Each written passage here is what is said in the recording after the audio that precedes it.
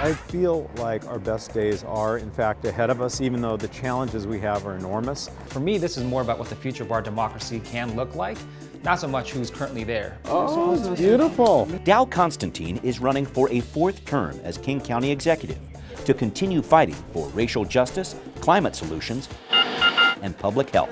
It's time for us to fight for what we believe in. Joe Nguyen is a Washington state senator who is running what he calls an audacious challenge to the status quo. We can't afford to tax poor people anymore. The stage is set for a showdown between two progressive lawmakers. I've been the transit leader in this region. The race for King County Executive, next on City Inside Out.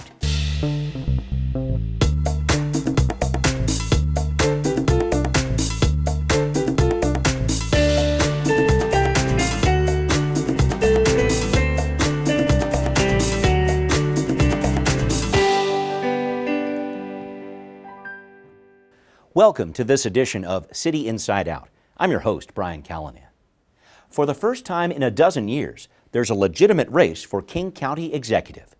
Dow Constantine, the incumbent, is seeking his fourth term after running essentially unopposed in 2013 and 2017. His challenger is Joe Nguyen, a first-term state senator with a progressive agenda who says it's time for a change. Nguyen's a very long shot to win, but he's forced King County to have a serious debate about its future leadership this November. 2, 3. Dow Constantine has held the King County executive job since 2009 and wants to serve a fourth term to continue his work on racial justice, climate change, mobility, and more. This moment where we're coming out of this confluence of crises, I think presents real opportunities. Constantine, who hasn't had a real challenger in the last two elections, beat out four challengers in the August primary, earning nearly 52% of the vote. He's raised almost $1.8 million for his campaign as of early October and is endorsed by Governor Inslee and former governors Locke and Gregoire, as well as Planned Parenthood and Washington conservation voters. There's a really significant need in our community. On the issue of homelessness, Constantine says he's worked to acquire buildings that the county can use as shelters, and he's now pushing to increase funding for behavioral health therapy for people living on the street with addiction issues or mental illness. Those underlying challenges may not be what brought someone into homelessness, but they may be a barrier to getting out of homelessness. And so that's really going to be a key over the coming legislative session and in the years to come.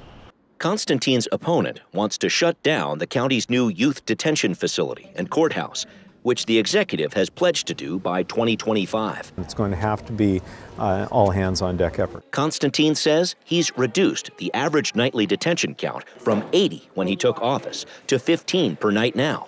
But reaching zero use of detention will take more than a campaign pledge.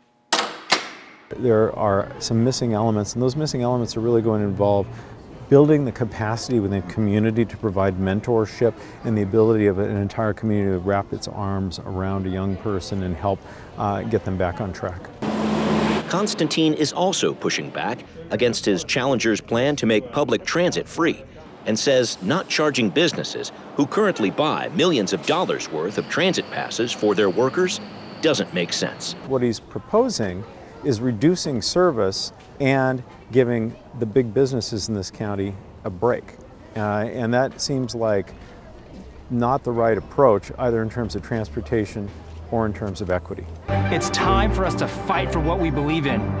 Joe Nguyen is a first-term state senator from West Seattle who says he's trying to bring some urgency to the role of county executive. I think a lot of it is because, candidly, I'm impatient. Nguyen came in second in the August primary with close to 33% of the vote and has raised nearly $205,000 for his campaign as of early October.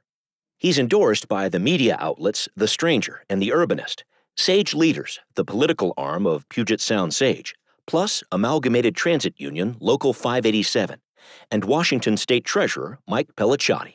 It is 4 to 5 times cheaper to keep somebody housed than it is to take them out of homelessness.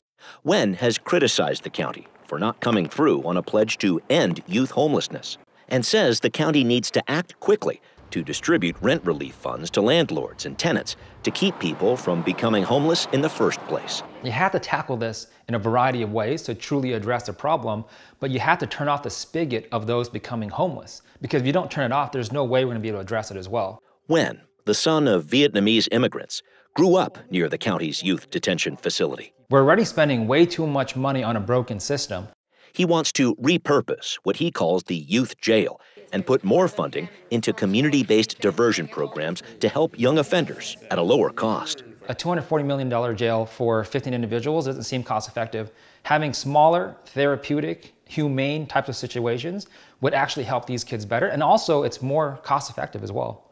On his free mass transit idea, Nguyen says if corporations did keep paying for passes for their workers, the amount the county would have to chip in to maintain service would be nominal, but could have a multifaceted impact. The crux of how do you address a lot of these issues that we're facing, whether it's climate change or homelessness or affordability, that has to be done with transit. Economic mobility is how we move forward as a county.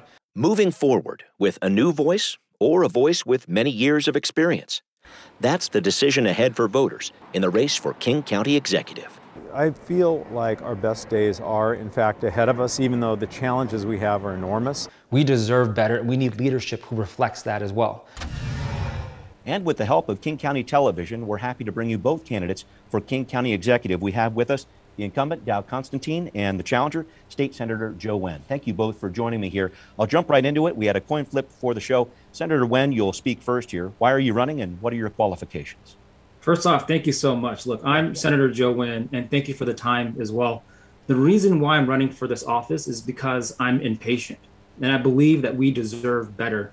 And the old ways of doing things aren't working, and this is especially true when it comes to our response on homelessness.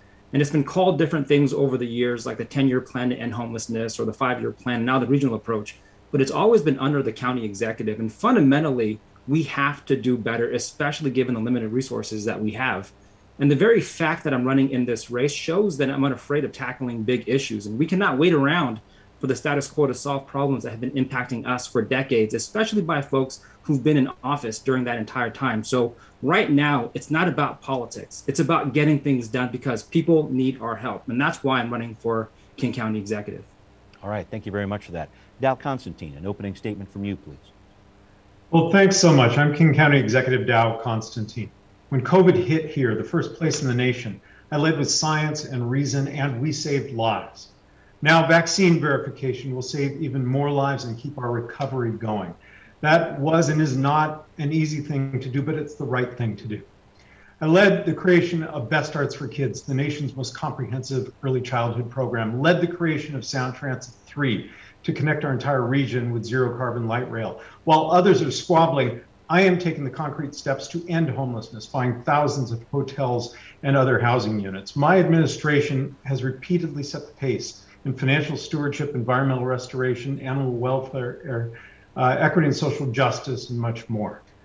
Exiting this time of crisis is an incredible opportunity, a chance to recast the assumptions about what's possible, to advance more quickly toward the true north I set forth for the county, making this a welcoming community where every person can thrive.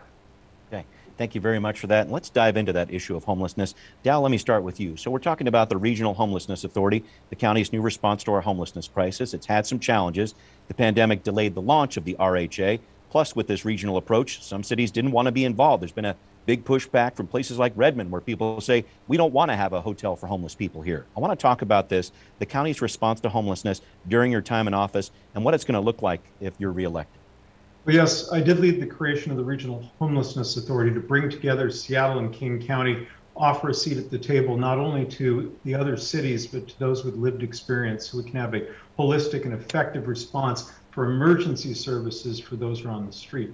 But separate from that, I've started my Health Through Housing initiative, pushing some $350 million out to buy the units to move people out of chronic homelessness with the services to stay housed. It is an exciting moment where we have a chance to turn the tide on homelessness. You may have seen last week, I stood up our new jobs program where we're hiring some 400 formerly homeless and unemployed people to help clean up our parks, clean up our streets, and put our region back together the way we want it. We are taking a comprehensive approach, including 24/7 behavioral health teams on the streets to engage those folks who need help, to get them inside, get them the support that they need to avoid conflicts with other residents or with the police. This is the kind of concrete work that needs to happen here. And although we've seen dysfunction in other governments, we really at King County, as in other areas, are leading the way with real results. Dow, let me follow up with that one piece, though. When cities do push back, I brought up the Redmond example and the Silver Cloud Hotel that's out there. Not a lot of people are excited about having that in the community. They're not happy about it at all. What do you tell those residents out there? Well, first off, we worked with the city of Redmond to identify a hotel to purchase, and we're working with them to get the right provider in that hotel to provide the services. But it is a fact that whether we're in Redmond or Federal Way, Auburn, Seattle, or Shoreline, if you don't want to have homeless people on the streets, and I don't hear from anybody who does want to have homeless people on the streets, you have to provide an appropriate place for them to be able to go and to live. This is something we're going to share, a challenge across the entire county, and it is easy to criticize. It is easy to sit back, as my opponent does, and say, why haven't you solved this problem? But we're bringing forward real solutions, and those solutions are not always easy. Not everyone's happy with them, but it's what you have to do if you're a leader. Fair enough. Joe, I'll have you weigh on this topic. No, that's interesting. It's fitting back. It's not right quite ahead. what I would probably describe the work that we've been doing tirelessly over the past few years in the legislature and otherwise as well. And that's kind of a good point that he brought up, that they bought these hotels. But what's interesting is that's fundamentally part of the problem, in the sense that you have to staff these hotels to be able to actually open as well.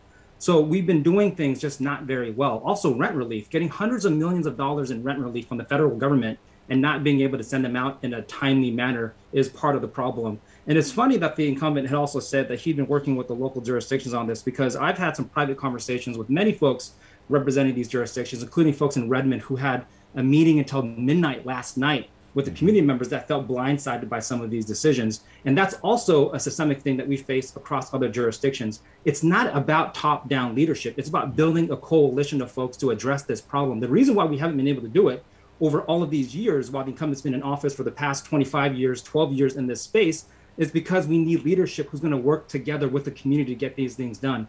So that's part of the problem as well.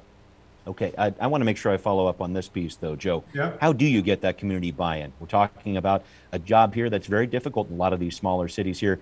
How do you change the dynamic on that? Because this isn't something that's going to change overnight. You show up and listen, even when the cameras aren't on. You have to be in the community meetings, you have to be engaged, and you have to do things authentically. It's one thing to be able to come down when there are press conferences or photo ops. It's another to actually engage in authentic conversations when times are tough as well, and to also stick your neck out on the line when some of these things happen. So I do know that some of the council members involved in a few of these places are very progressive and want to have these resources here, but did not feel supported in terms of how this came about in the first place. That's one of the things. And like, candidly, it's more of just a trust issue as a whole for us to move forward. And the fact that we've been doing kind of the same stuff for the last 12 years is a testament to kind of the need for change as well. Okay. Joe, thank you for that. And Dow, I don't know if you want to respond to that piece. I know I heard a piece about the eviction moratorium and rent relief too, so go ahead. Yeah. First off, every hotel that's being purchased is being purchased with the consent and guidance of the city governments of those cities. Second of all, it is pretty rich for my challenger to be talking about making progress on homelessness when he has done effectively nothing to provide leadership in the state legislature on this or the other issues about which he is critical.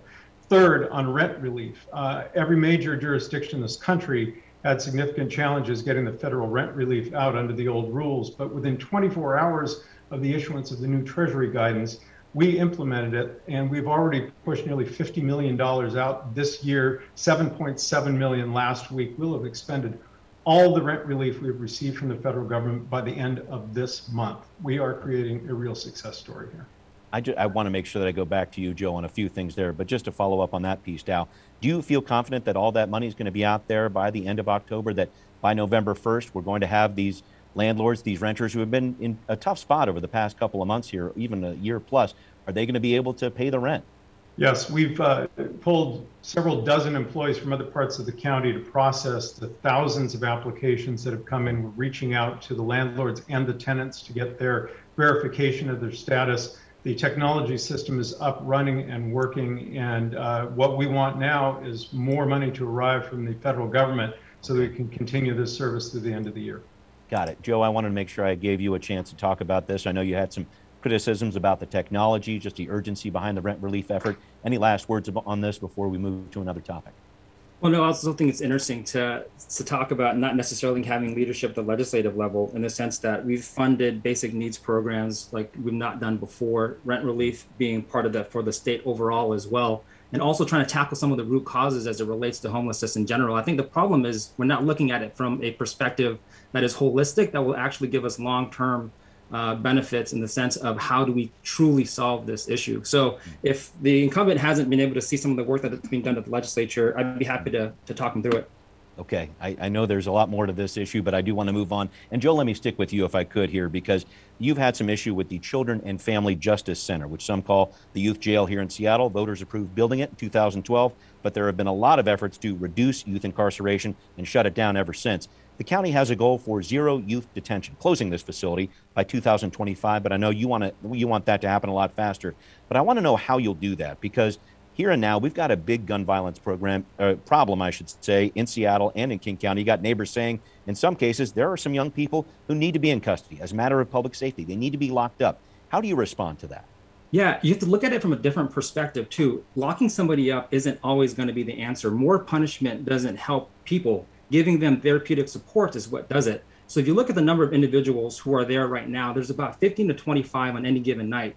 We certainly have enough resources to have community-based solutions that can actually help defer these youths into a more therapeutic and helpful way, by having a special assessments based off of their particular needs. One of my first bills allowed for the county to actually start up some of these programs as well, to be able to show that there's other opportunities that can help these individuals. So for me, it's smaller community-based facilities that are tailored to the needs of these individuals, but also investing in our youths as well, making sure that we have arts programs, that we have diversion programs, that we have after school programs, so that we can try to get these kids off of the streets into something that's more beneficial. The solutions are actually there. These are the same solutions that I've been talking about when community organizers were against this jail in the first place, and that's what they've implemented afterwards, and we can certainly make more investments in that space. Okay, now I want to make sure I get your reaction to what Joe's saying and more on your plan for closing the youth detention center in 4 years. And also, if you could answer that question about youths who might be at a high risk to reoffend, because I know there's some people in the community that want to know about that too. Well, during my time in office, we've been able to reduce the number of people in detention charged as youth from about 80 on average to fewer than 15. In fact, often fewer than 10 per night now. We did that through diversion. We did that through prevention. We did it through hard work, hard sustained work over time. My opponent's spouting of rhetoric and slogans does not do the hard work. The hard work would have been for him to introduce a bill removing the requirement that counties actually have a juvenile detention facility if he didn't want us to have one. He's been in the legislature not quite 3/4 of one legislative term now, but he has yet to introduce any bill that would remove that responsibility from us, nor bills to eliminate the crimes for which these kids are charged. The fact is that there are the most complex cases still in detention. Okay. And we need a whole community solution to be able to complete our goal that I agreed to with Black Lives Matter, Seattle King County, to close centralized detention by 2025. Well, that's the interesting point, is that the incumbent has actually said that he wanted to close the youth jail. So what's changed then if he's not able to do that without state statute? Also, just a reminder, I paged for the incumbent when he was in the legislature. So he's been in office for about 25 years at this point. And all of a sudden, it now seems to be an issue when it became politically inconvenient, right? So you could have done this before as well, especially during the time that this was being debated. So let's do it. I'll work with you next year in whatever capacity to make sure that that is no longer an issue then. As I say, reduced youth detention from 80 per night to fewer than 15. That is the real hard work of governing. Okay, thanks for that. Dow, I want to stick with you with another criminal justice issue. Our Superior Court, as you know, has a huge backload of cases in the many thousands, there are tens of thousands. Critics are saying not enough money has been allocated to the Supreme Court, or Superior Court, I should say, to get things back on track. Your response to that?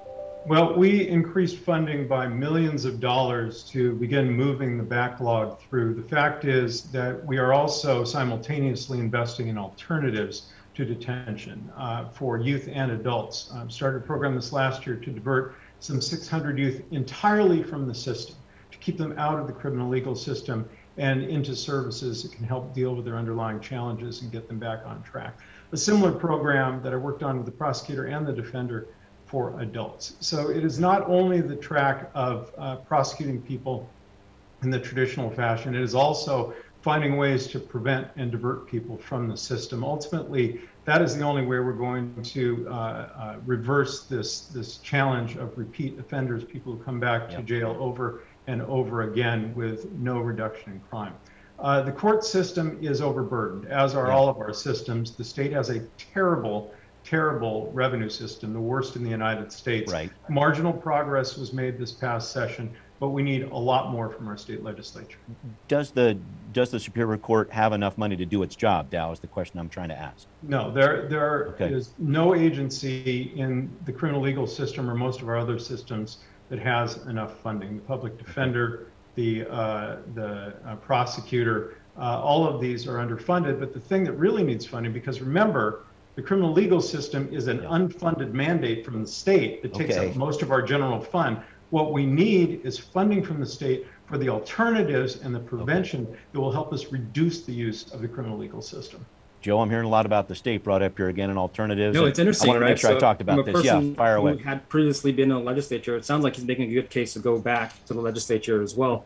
I think a part of the problem is that if you look at the jails, they're one of the largest providers of mental health services in Washington state, especially in the county. That fundamentally is part of the problem. If you wait for somebody to enter our legal system before they can get help, that is an issue. We should have been investing in those services in advance, behavioral mental health services at the county level, to be able to divert some of these programs in the first place. These are all things that have happened before the pandemic. And you've come to disagree, because I think we're both on the same page in this front as well. But that's part of the problem, is that if we keep investing on the back end in a broken system, we're not going to solve this. We have to shift some of those resources to get them up front as well.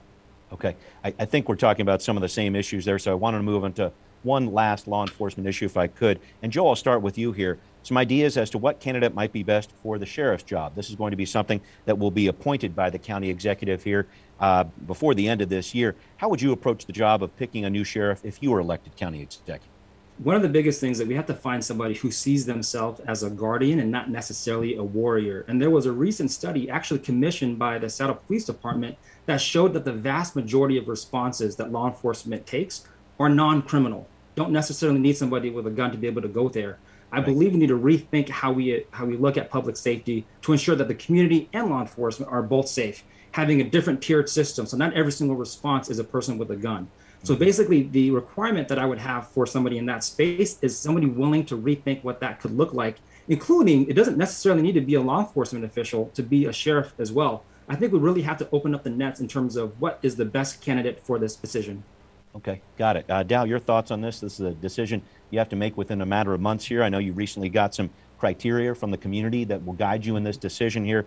Your thoughts on this after voters approved this charter measure last year to make sure that the county executive picks the new sheriff here? You heard what Joe was saying. Does it need to be a law enforcement official, or your thoughts about this decision? Well, I appreciate the voters placing their trust in me to bring more accountability to policing, but we convened a community-wide steering group to really talk through what they wanted to see in a new sheriff and what the duties and structure of the sheriff's office should be. I included people from over-policed communities, those who've been the victims of state violence, as well as representatives of law enforcement themselves. And they've come up with a set of recommendations now that I'm going to have a chance to read through, digest, and respond to. It is certainly possible for someone who's not a police officer to lead an agency. It is also important to recognize that that person needs to be able to lead the agency. They need to understand how to help the rank and file change the way they do business to conform more to the community's expectations in 2021. I think we have the ability in King County to really lead the nation in this, to make our values real in the work we're doing in policing and throughout our government. And I'm eager for the opportunity come January 1st to put that in action. Would you potentially choose someone who is not a law enforcement official? Yeah, I'm not ruling that out. I know that there will be some consternation among the rank and file officers and members of the community, but we will consider, we will not categorically rule out people who are not officers. Thank you very much for that. Joe, I want to move to you and talk about transit. You have an idea to make public transit free in King County. Explain how you would pay for this and what impact you think it could make. Yeah, what's interesting is that if you look at fares, it's a smaller percentage of the overall cost of transit as a whole.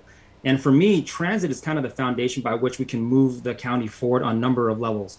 If you look at climate change, having more access to transit means less folks on the road. So we can decongest our roads by getting more people into transit. If we built affordable housing and transit spines, we can have more affordable housing, but also be doing it in a way that lowers the emissions from these buildings itself as well. So for me, free transit isn't so much about transit itself. It's about how do we envision a King County that is inclusive, that has economic mobility, that can also lower the emissions and impacts of climate change. So less than 15% of the fares, less than 50% of the revenue comes from fares. The vast majority of that comes from corporations that actually are paying for their employees to go. Okay. So the amount that an individual pays, pretty small actually. Okay. So if we're able to cover that amount, we can get more people into transit, build more infrastructure associated with it, and then have a transit benefit district in partnerships with these large corporations to figure out how to cover the difference or figure out a better path forward. But I do think that having access to transit means economic mobility, means equity, and it means being able to address systemically our climate change implications as well. Before I let Dow jump in here, I just want to ask, you think corporations would be okay with that? They pay the share and the rest of the public does not? Any thoughts on that? Well, they're an investment too, right? So these same corporations need our roads, want to have it be decongested, but also relies on infrastructure for their continued success. Okay. So I think that they would. And in fact, I've had some quiet conversations behind the scenes about ways that we can potentially fund some of these things as well. Okay. So even if you look at the Biden infrastructure plan, Jeff Bezos was one of the first people to actually say, hey, that's not a bad idea. I'm willing to pay more taxes as long as it goes to certain things. So if this is a true conversation with our folks in the business community, I think we can make it happen. Okay. He's going to say Dow, that your thoughts on this? Authority to be able to do this. Sorry, Joe, please finish that up. Yeah, so the incumbent's going to say that we need state authority to do this, but we also need a vision and leadership to make it happen. So I do think that unless we have these conversations now, it's never going to happen. Okay. All right. Here's the conversation between the county and the state right here. Dow, you've worked in the transit field for many years here. I wanted to talk about that. What do you think of the idea of providing free transit? Well, first off, I've built up Metro Transit to be named just a couple of years ago the best large transit agency in North America, even while leading the creation of Sound Transit 3. I've been the transit leader in this region. And one of the ways in which we led was creating more access to transit by creating a low-income fare card, Orca Lift, and a very low-income fare card that's free so that people can pay what they can afford and be able to have access to transit. My opponent, not really understanding the situation, came in and demanded free transit. That takes hundreds of millions of dollars out of transit with no revenue to replace it. That means cutting routes, cutting mobility for people who are dependent on transit. And most of that money is, in fact, paid by corporations, by employers. It is really just a perfect example of not understanding what it is that you don't understand, because you didn't understand how transit was funded, made what sounded like an attractive proposal, is now having to backtrack and say, oh, well, maybe we can come up with something where the businesses pay and no one else does. Okay, Joe, I want to make sure I give you a second for rebuttal, please. I mean, that's, again, part of the problem. Career politician trying to make themselves look better over the time. So, look, I told you how much it's going to cost. I also said how we're going to be able to fund it as well, and requiring the vision to actually move forward. Because the city of Seattle just did this for students, right? Like, we're already seeing this happening in other places. This is not some wild idea. We're seeing other jurisdictions doing this already as well. So have you introduced a bill in Olympia to do some of this, these Joe? issues, or we can work towards figuring out what that might look like in the future. So that's up to you. Have you ever introduced a bill to do this in Olympia? In your three Have you sessions done it? in the Senate? Thank you. No. Okay. No. Okay. All right. Thank you for the back and forth on this. I appreciate it. And I think there's going to be a lot of talk about transit at the state and county level over the next bit here. Joe, I wanted to go back to you to talk about an issue I know is important to you, trying to find some new sources of revenue. You've talked about a wealth tax before, possibly at the county level. Could you explain what that is, why it's needed, and the impact you think it would have on us? Yeah, no, not at the county level. I think it would have to be done at the state level and then pass through the county and local jurisdictions right now as well. So like we've mentioned before, progressive revenue is one of the most important things that our state faces because of our regressive tax structure. One of us has talked about it for a long time. One of us has actually implemented some of these things in the legislature over the past few years. So the biggest thing is making sure that we have an opportunity so that everybody benefits. The problem with our regressive structure right now is that when we're trying to raise revenue for either transit or alleviating homelessness, we rely on the same things: property taxes, sales taxes, car tabs. So what ends up happening is that when we're trying to help people who are most on the margins, we end up pushing them closer to the margins because of our regressive nature of the taxation system. So when people say, have a wealth tax, it's because we can't afford to tax poor people anymore, because that's who we're trying to help. So we've worked on capital gains, helping pass that to the state. We've actually lowered tax liabilities through the working families tax exemption, and even a progressive REIT as well, to lower the implications of that for a lot of people. So to me, it's twofold conversations. How do we raise enough revenue, but how do we lower the burden on the folks being impacted right now? Okay. The wealth tax is one proposal. There's other ones as well that's out there. Okay, thank you for that. Dow, I just wanted to get your thoughts on the wealth tax while we're talking about this issue. Good idea. What do you think of it? Yeah, taxes should be based on what you have and what you earn. And what happens in this state is almost the exact opposite of that. So those who make the least and have the least pay the biggest proportion of their resources in taxes. This needs to be fixed. It has been a long-term challenge in the state. I applaud the legislature for moving forward with these reforms, but we are just at the very beginning of what would be a long and difficult journey. That's why I authored the State Tax Study Commission when I was in the state Senate, and that led ultimately to what was an unsuccessful attempt to create a state income tax on the ballot a few years back. We need to move this conversation forward. It would benefit our state enormously. This economy can support all of the infrastructure and all the services that people need to be able to live successful lives without anyone breaking a sweat if everyone pays their fair share. Just the challenge with that in dealing with these larger companies, though, Dow, I know you've heard some of the pushback at those larger levels. How do you get that buy-in from companies who might not be too sure about this? This is the start of an income tax, things of that level. Can you answer those concerns? Well, you gotta recognize that this is in comparison to the other 49 states, and our system is the most regressive of those 49 states. We could adopt any of those systems and have a tax system that is more progressive, that is better for those who make the least. So those corporations are going to have to compare against those other state systems too. Okay.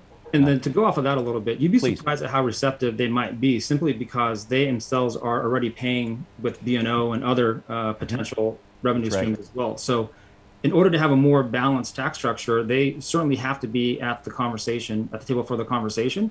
And they have been. I serve on the tax structure work group right now, as we've been talking to folks throughout the entire state. So a lot of folks that you'd be surprised are engaged, who I did not think would necessarily be. Okay, thank you for that. I know there's a lot of work ahead on that issue too. We're getting towards the end of the show here, and I'd like for both of you to touch on something that maybe we haven't discussed here. Dow, an issue that's important to you that might not get as many headlines. What else about your campaign, what you've been working on, do you want to let voters know about before we get to the closing statements here? Well, I'm really proud of the work we've been doing on the economic side of COVID recovery, the social side of COVID recovery. We put together a $600+ million aid package, and it's helping businesses get rolling again, helping those who are most impacted, like Black and Latino-owned businesses, be able to get back on their feet, helping our arts and cultural community that was the first to close and the last to reopen, to rehire tens of thousands of people and keep the cultural life of our community functioning. These are the things you need to do in order for us to be able to zoom ahead, accelerate ahead economically, and we need to be able to keep this economic recovery going. That's why I've taken the difficult step of creating this vaccine mandate, because without it, we are in grave danger of having to go backwards, close businesses and close schools. Got it. Joe, if you could, question to you here, another issue you want people to know about your campaign before we get to closing statements here? Yeah, what's interesting is that the county is the 12th largest in the entire nation, bigger than 14 states, yet we don't have an Office of Economic Development. So for us to have a pandemic recovery that is in fact just, we need to have a dedicated stream of folks actually working in that space. The other one too is for us to really address, say, for instance, gun violence, or even helping youth through our legal system, we need more community centers, more opportunities for youth to be engaged. There's also not an office that is in charge of helping with facilitating, say, for instance, community centers. But really, I think the most important thing about this race is that people who now, for the first time, feel as if they have a voice in this system, people who are impacted by policies are now being heard and being able to have a place to channel those frustrations as well. I fielded conversations from folks in the community, from folks at the county who felt that they've been ignored for so long. And being able to have these thoughtful conversations and debates, I know that it can be contentious sometimes, but I actually appreciate them, is because we should be raising these issues to the forefront. So my biggest thing on this is people who've been impacted by policies, who've been left out, are now going to be front and center in these conversations. Yeah, and another issue, I'm remiss in not bringing it up until now, but talking about climate change in our region and what you're going to do about it. Dow, I want you to start on this, if you could, talk about what the county's doing right now, trying to get to that vision where we're carbon free after a certain amount of years. But let's talk about that, what you're doing, what we're going to see in the future potentially if you're reelected. Well, I hope you saw the grand opening of Northgate Link, the new light rail line with 3 new stations. I have really put my effort into creating a region-wide 3-county high-capacity transit system, and we are succeeding in that. That is an enormous step, along with the full electrification of the metro bus fleet that will move us toward decarbonizing the transportation system. You may have seen a couple weeks ago, I announced our green building codes, which eliminate fossil fuels for the heating and cooling of buildings, commercial buildings, and multifamily in the unincorporated area. We're a national leader. We've been recognized for that work. And I'm really proud of the fact that we are taking our ideals and putting them into action to help turn the tide on the climate crisis. Joe, any thoughts on this, climate change and green energy? Yeah, I know think it's an climate issue you're change should be concerned on the about too. forefront, right? And look, I really enjoyed reading reports, and the county has put out numerous reports around climate and set targets that they have not been able to meet. But if you look at the county, that's actually the most opportune space for us to address a lot of these issues. When we talk about the Growth Management Act, even how we use land use, that impacts climate change. The reason why I'm so aggressive about transit is because that's a way to impact and alleviate the impacts of climate change. Affordability, where we build and how we build, like the executive has said, impacts climate change. So doing this all in tandem, and it can't be one-off, and it can't be just one report, it has to be implemented, and it has to be thoughtful as well. So I think the county is well positioned to be in this space and just needs leaderships that reflects that value as well. Okay, all right, thank you very much for that. Well, it is closing statement time, and I thank you both for joining me here. But Joe, I'm going to give you the first crack at this, a closing statement. I'll give you about a minute or so if you want to close out, please. Yeah, no, I'll be brief. Look, I believe that politics is about people and not careers. And right now we need leaders who are willing to engage and willing to do the work and willing to do it different, because the status quo hasn't worked for us. So my experience, not just as a state senator, but in the private sector, and also my lived experience as a person from South King County, I believe make me uniquely qualified for this role. So honestly, thank you so much for the time and the opportunity to have this discussion. I'm looking forward to talking more as well. All right. Dow, I'll give you the last word here, please. Well, thanks so much. And I'm glad we're closing out, because I just saw my little girl run by, having gotten home from school. She's a 2nd grader now, growing up fast. And it does sound trite, but it makes everything that we're doing seem just a little more urgent, whether it's climate or equity and social justice.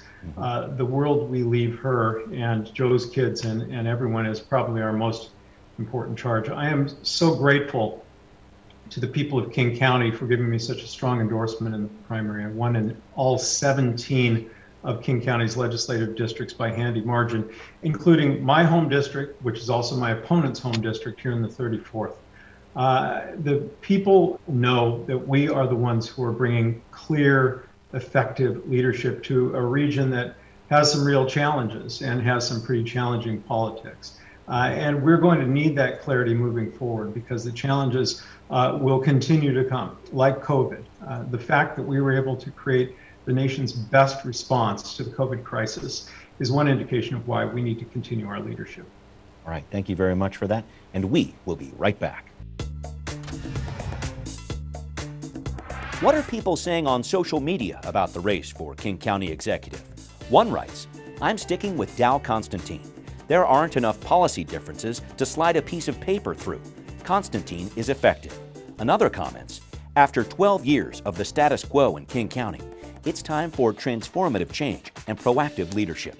Vote Joe Nguyen." We'd like to know what you think.